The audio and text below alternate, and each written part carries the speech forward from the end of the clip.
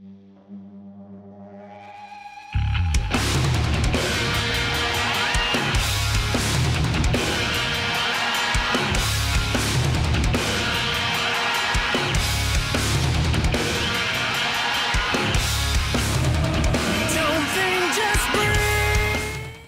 everybody. All right, so last week we checked out the setup of my Bass Kick Instinct drum kit by Mapex. I basically reconfigured the entire drum kit and re-engineered it to have what I like to call bass kicks. So if you want to check that out, check out last week's video. What we're going to look at today is how I capture all of these sounds. So in the last video I spoke about my cymbal choices, the drum shells, and also the configuration of the drum kit as a whole. So today we're going to look at the overheads to start with. And so the overheads, I have the Rode NT5s. So I have two of those. On my right side, I have the Rode microphone pointing towards the floor tom. And it's a bit closer because I like to get a really tight sound on the right side with the bell of the ride, as well as with the low frequencies of my two bass kicks and the 14 by 14 inch floor tom. On my left side, I have another Rode, which is pointed towards the hi-hat, and it captures a lot of like the washiness of the cymbals as well as the snare drum. And speaking of which, I don't actually have the snare drum mic'd up, and there's a reason for that. I like to have these overheads, or mainly everybody needs to have the overheads an equidistance apart from the snare drum. So as we can see here, I have them at 42 inches apart, pretty much exactly. So what this does is that I can have the right side a bit tighter on the right side of the drum kit, and the left side a bit higher for the higher frequencies of these cymbals and the toms as well. So what this does is it makes sure that we have an entire stereo image of the drum kit. So I'm going to hit record and we're going to see what those sound like.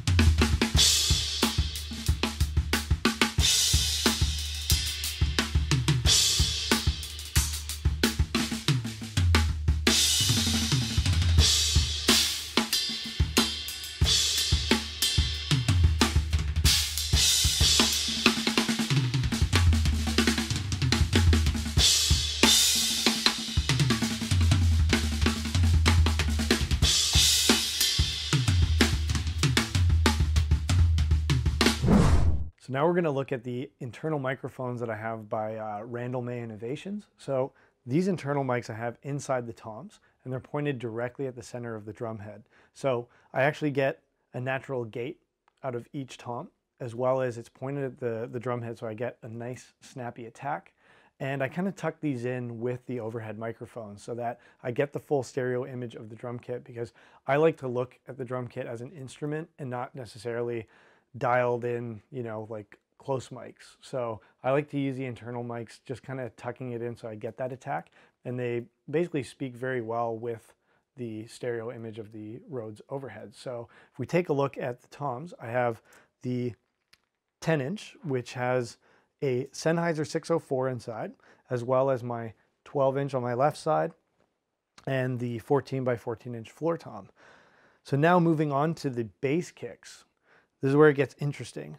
I have the monorail system, and I actually have two ATM 230s inside the bass kick. So the bass drum being 22 by 18 on my right side, I like to use as a gong drum, as well as access to the batter head so that I still get a 22 by 18 inch kick drum sound.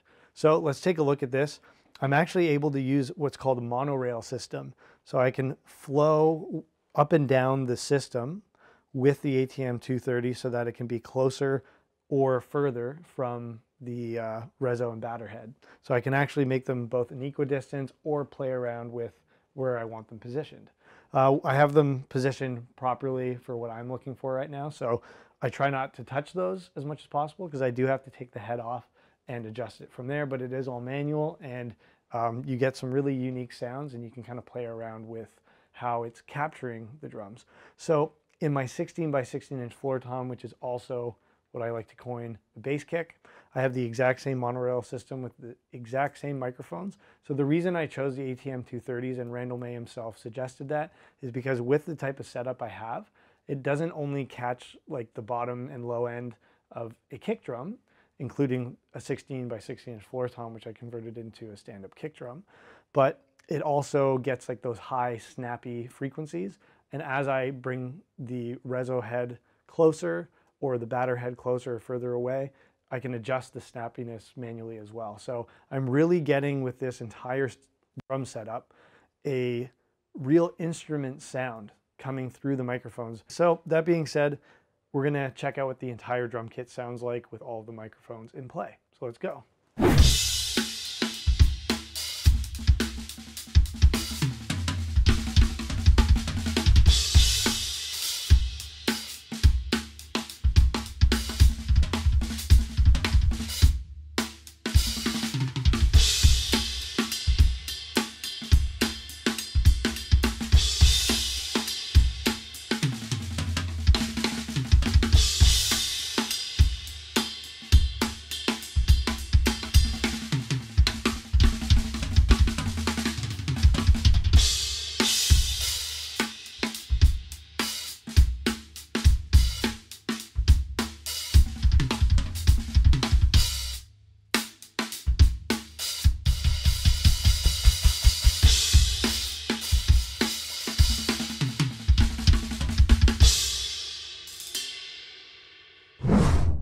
So I have all of the cables running into my Focusrite Scarlett 18920, and so this is an 8-channel input interface, and all of my cables are, you know, wrapped nice and neat, labeled, just to keep myself organized, because I learned the hard way with, you know, rat nests and not really knowing what was plugged in where as I was going along, and matching the inputs in Logic to correspond with the microphones.